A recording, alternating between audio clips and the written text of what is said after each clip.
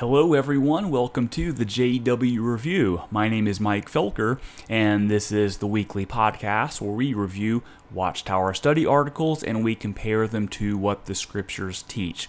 I am not a Jehovah's Witness, I am not an ex-Jehovah's Witness, I am a Christian just offering my perspective on these things. So I thank you all so much for joining us and just for letting me know how helpful these reviews are to you. There's a lot of you who do comment, and I always appreciate your feedback, but I realize too there's a lot of you that just can't comment for various reasons, but I do know that you're out there. I know you're listening, and I know the reasons why you can't comment. Completely understandable, no problem. But if you ever want to reach out to me, there's a number of ways that you can do that. One of the reasons why I do this is to have personal interaction with you, not just to make these videos and whatnot, but really just to reach out on a more personal level and just to invite you to reach out to me on a more personal level. So if you go down to the description of the video or the podcast, there's several ways that you can contact me, and I even realize that emailing might not even be an option for you. You know the reasons why that might be. I hate that that's the reality, the situation that we're in, but there's other ways to do that too. You can also reach out to me via Skype. That's one way, or if you even want to use one of the chatting apps, like WhatsApp or one of those, you can reach out to me that way. I'm completely open to different ways, and I know even those are a struggle for some of you. You just don't want maybe your friends or family kind of knowing that you're talking to people like me, but I'm open to any method that you have. I really do want to connect with you if you are interested in that. We can just have a friendly discussion. It's okay that we disagree. You can ask me questions. That's fine, because I'm going to be offering a little bit of a different perspective on these matters than what you might hear from a Jehovah's Witness or an ex-Jehovah's Witness. But I can assure you of one thing. You're not going to hear commentary or comments like what I'm going to provide to you here, like what you would hear in the Kingdom Hall. You're just not going to find this kind of stuff in the Kingdom Hall. And believe me, I'm not telling you what to think. In fact, I'm not even necessarily telling you what to believe. What do I mean by that? Well, I want to teach you critical thinking skills. I want to teach you how to think. All right, how to think. That's not something that the Watchtower is going to teach you. They're not interested in teaching you how to think. They want you to believe everything that they say, to not question it. You need to trust them because God and Jesus trust them. So you need to trust them also. So I'm telling you not to do that. Test everything in light of Scripture. All right, if there's something I say or the Watchtower or someone else says that's not in line with Scripture, reject it. Reject it. All right, so what I want to do, if you can stick with me, if you're new to this, watch a couple of weeks of this, and I really hope that you can glean some insights on how to apply critical thinking to the things that the Watchtower says. Accept it if it's true, but reject it if it's false. All right, so this is the May 2020 Watchtower Study Edition, and this is this week's article, and it's the last article of this month's Watchtower. The title is Show Your Appreciation for Unseen Treasures, and they cite here 2 Corinthians 4:18. It says, "While we look not at the things which are seen, but at the things which are not seen. For the things which are seen are temporal, but the things which are not seen are eternal."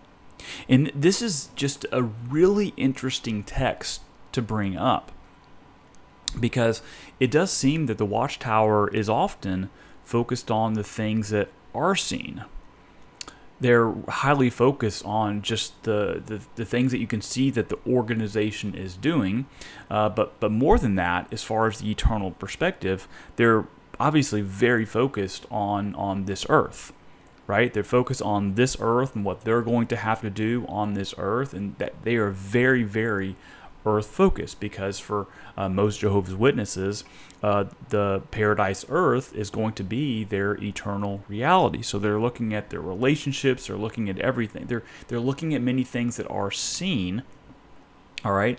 And that is their perspective, all right?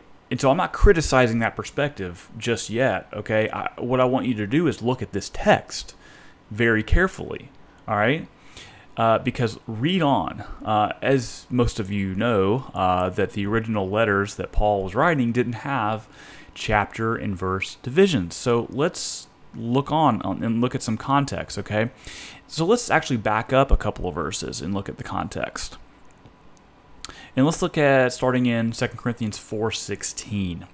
Paul says, "Therefore we do not lose heart, but though our outer man is decaying, yet our inner man is being renewed day by day." So Paul is kind of carrying on this theme about looking at things that are unseen, the inner man. That's what really matters, because you're living in your flesh, your body's decaying, your body is has sinful flesh, things like that. For momentary light affliction is producing for us an eternal weight of glory, far beyond all comparison. While we look not at the things which are seen, but at the things which are not seen. For the things which are seen are temporal, but the things which are not seen are eternal. Now here's the kicker.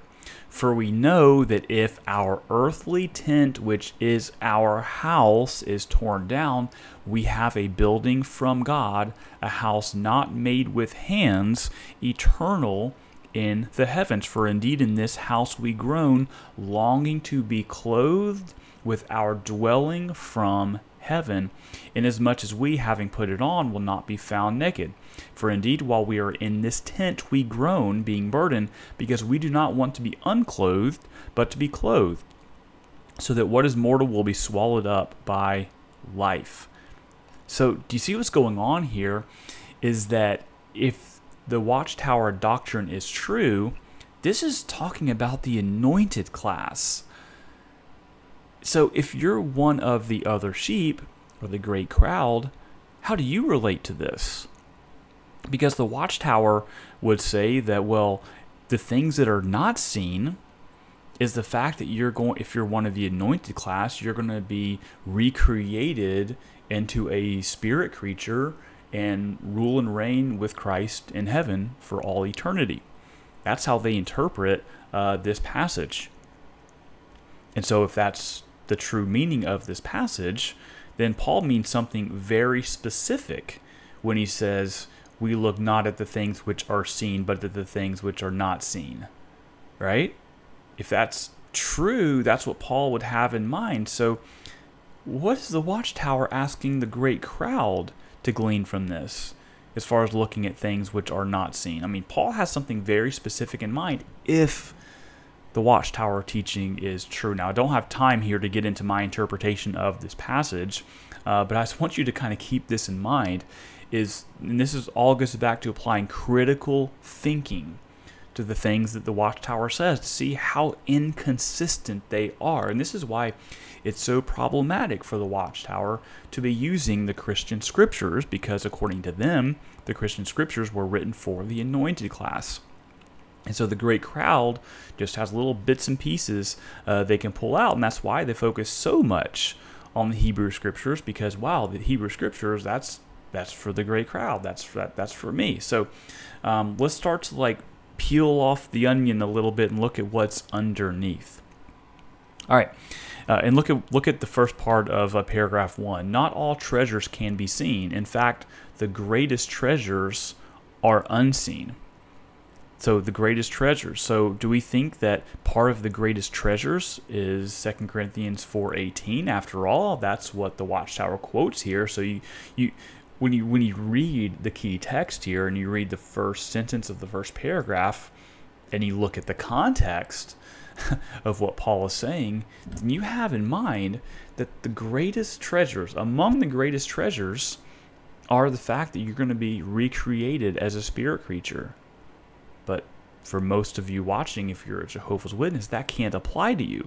So you will not be getting the greatest treasures if you're one of the great crowd. So let that sink in. You're not going to get the greatest treasures. Paragraph 2. The Apostle Paul urges us to keep our eyes on the things unseen. Does the Watchtower want you to keep your eyes on 2 Corinthians 5, 1 through 5? But that doesn't apply to you? How does that work? These unseen things are treasures that include the blessings we enjoy in God's new world. Yet, 2 Corinthians 5, 1 through 5 doesn't apply to most of you. It doesn't apply to me, right? I mean, in the best case scenario, I would be resurrected onto the millennial earth, and I'll have the opportunity, the 1,000-year opportunity, to prove myself worthy.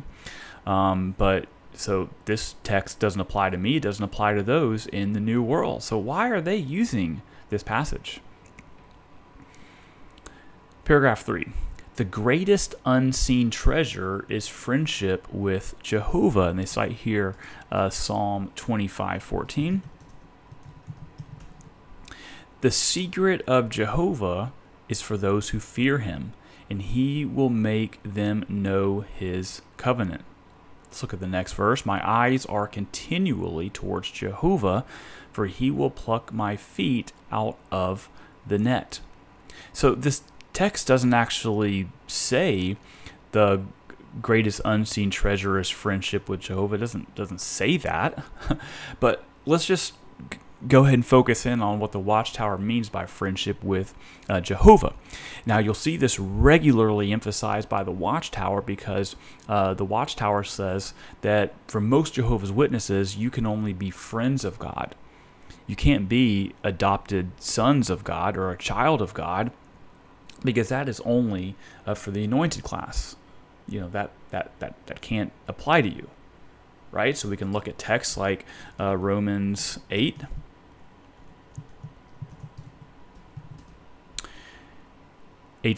For all who are being led by the Spirit of God, these are sons of God. For you have not received a spirit of slavery leading to fear again, but you have received a spirit of adoption as sons, by which we cry out, Abba, Father. The Spirit himself testifies with our spirit that we are children of God, and if children, heirs also, heirs of God and fellow heirs with Christ, if indeed we suffer with him, so that we may also be glorified with him. So this can't apply to you if you're one of the great crowd, even though it says, for all who are being led by the Spirit of God, these are sons of God. So are you being led by the Spirit of God? Well, then you're a son of God. I mean, that's what Paul says. That's not what I'm saying. That's what Paul says. So you have to deny this if you're a Jehovah's Witness. All right? But they say the greatest unseen treasure is friendship with Jehovah. Now think about this. What type of relationship is more intimate, or has the potential to be more intimate? Let's just say that, the potential, because I know human relationships, they are what they are, living in the sin-cursed world. But ideally, what would you rather be? A friend of someone, as far as intimacy goes, or a son or a daughter as far as intimacy goes? Which one is more intimate? I mean, think about your relationships, right?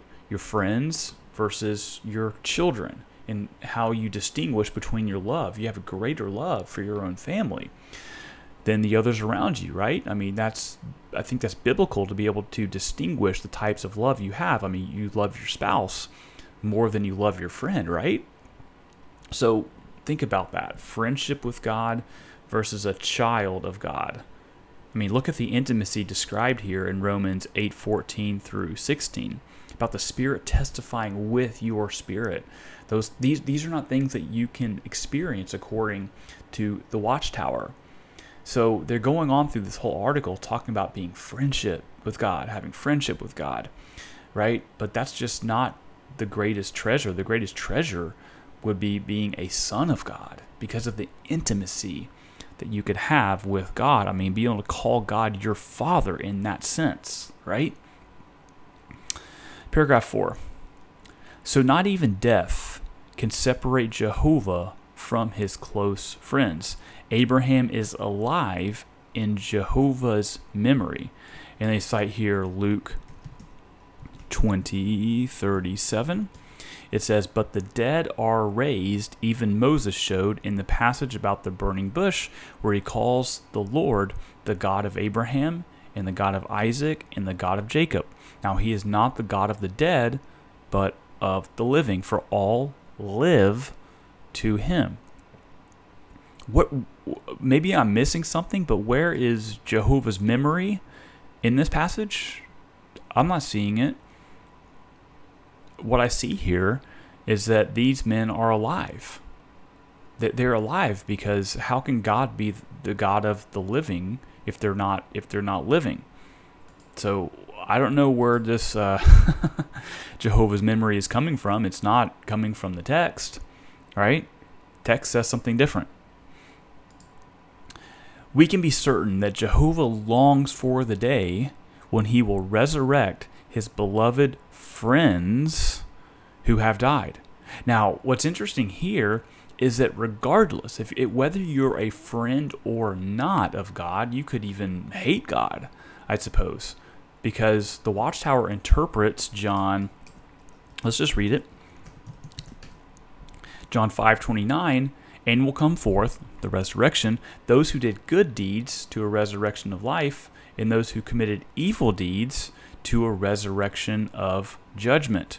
Now, the Watchtower interprets this in line with Acts 24:15. It says, having a hope in God in which these men cherish themselves, that there shall certainly be a resurrection of both the righteous and the wicked. The righteous and the wicked.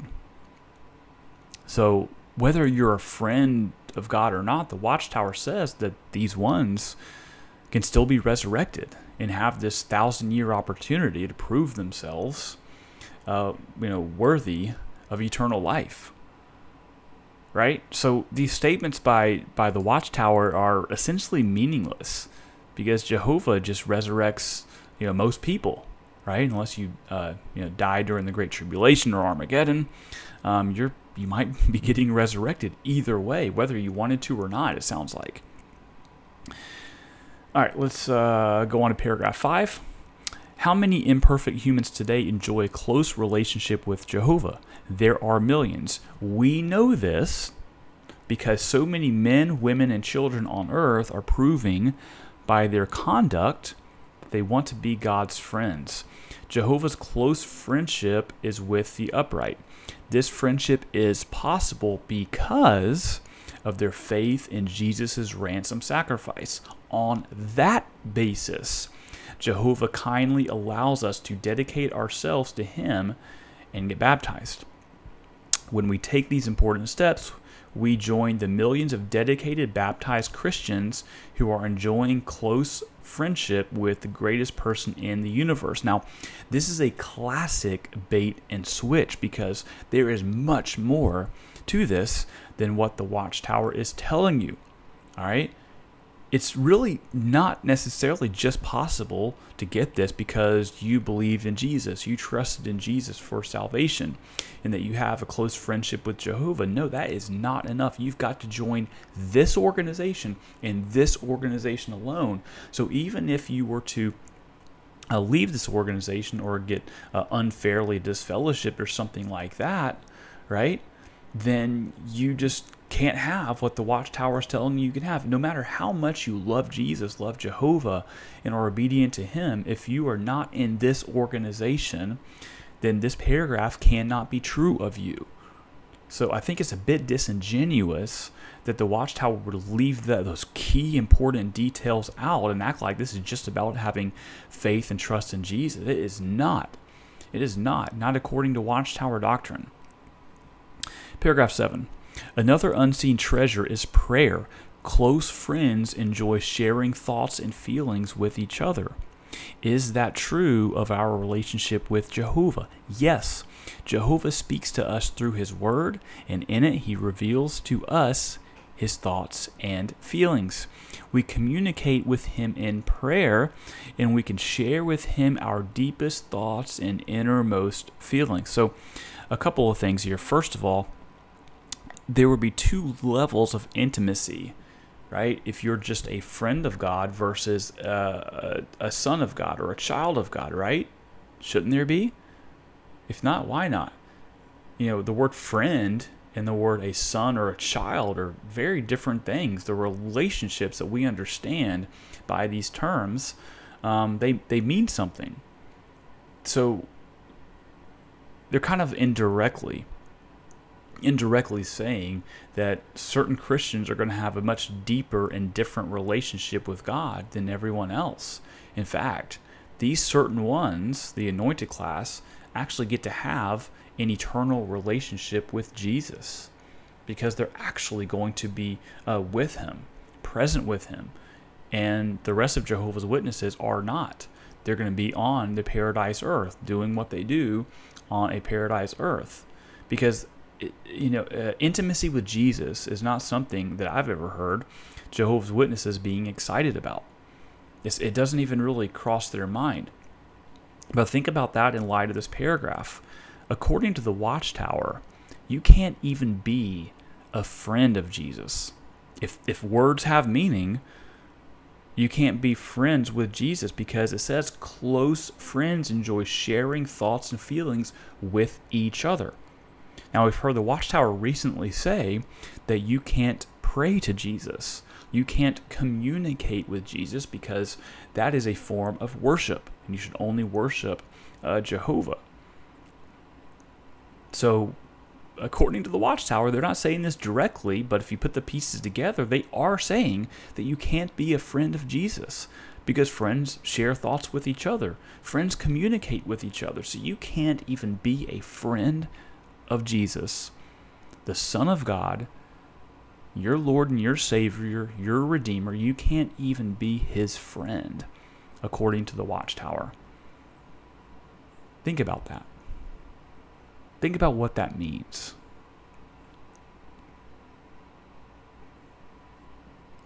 Let's go on to paragraph 13. I think just two more paragraphs and then we'll wrap up here. All right, paragraph 13. Before Jesus ascended to heaven, he told his disciples, "You will receive power when the Holy Spirit comes upon you, and you will be witnesses of me to the most distant part of the earth." These words are being fulfilled in a wonderful way. With the backing of Holy Spirit, some 8.5 million worshipers of Jehovah have been gathered from every corner of the earth. Now, most Jehovah's Witnesses aren't going to pick up on this, but the quote here in Acts 1:8, that is from Jesus, and Jesus is saying that you will be witnesses of me. That is the directive. That is the directive. But what does this religion call themselves? Jehovah's Witnesses. They don't call themselves Jesus' witnesses, right? So they're leaving Jesus out of it. But Jesus is telling them, don't leave me out of it. Make me primary in your witnessing. But Jehovah's Witnesses don't do that. They make the name of Jehovah primary in their ministry. But Acts 1:8 says what it says. I didn't say it. Jesus said that. Paragraph 17. We can show our appreciation for the privilege of working together with God, Christ, and the angels. We can do so by zealously seeking opportunities to share the good news with others. Have you ever asked a Jehovah's Witness what the good news is? I really think you should. I really think you should. That's something I want to do the next time I encounter one, to say, hey, excuse me, can you just share with me what the good news is? I will give you 5 minutes. I will not interrupt you. Show me every scripture. Tell me what you want to say. Just share with me the good news. How likely is it that if they are to share the good news, they are likely to bring up 1 Corinthians 15, where the good news is actually defined? Paul says, "Now I make known to you, brethren, the gospel," or the good news, "which I preach to you." So this is Paul saying, this is what I preach to you, which also you received, in which also you stand.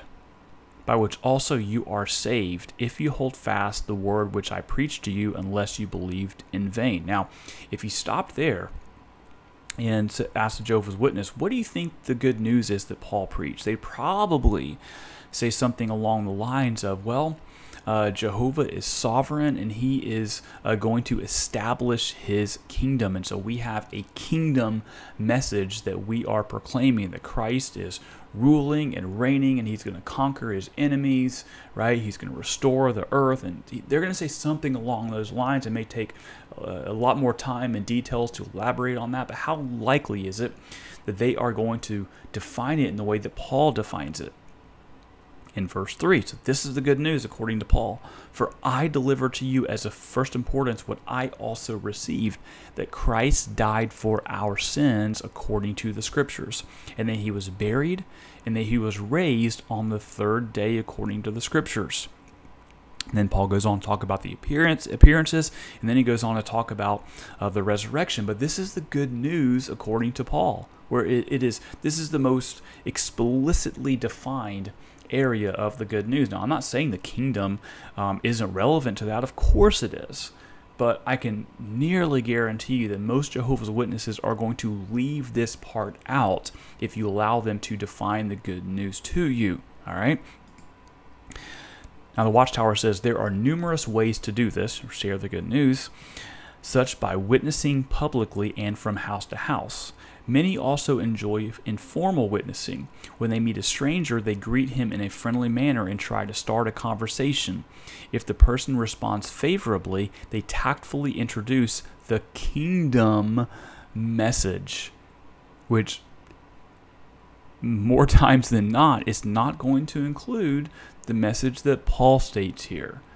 I think that's very, very noteworthy. But what I also want to stress is that if you're going to share the good news with people, whatever you think that to be, you've got to do it the Watchtower's way or the highway.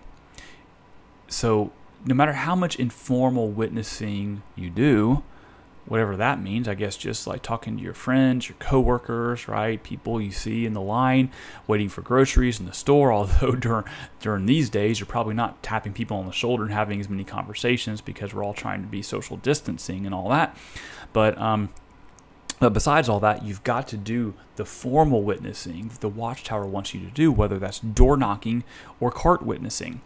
You've got to do those. You can't leave those out, so you've got to do it the Watchtower way, or it's the highway. That's just the way it is. That's not biblical, but that's just the way it is. All right, and that is all we have for this review. So a lot of different things that we discussed, but just think about being a friend of God versus a child of God, and really search the Scriptures, okay? Really look at it objectively. Just take off your Watchtower glasses for a minute and read the Scriptures and test what the Watchtower says in light of the Scriptures. So, I don't know what next month's Watchtower is like, but if you would like to see me discuss a particular topic, please send me an article to review. I really want to make this more article reviewing, right, than strictly a topical, because I really want to be able to view the Watchtower's words in context. So if you have something you want me to look at and review here, I'm happy to do that, but please send me an article to review.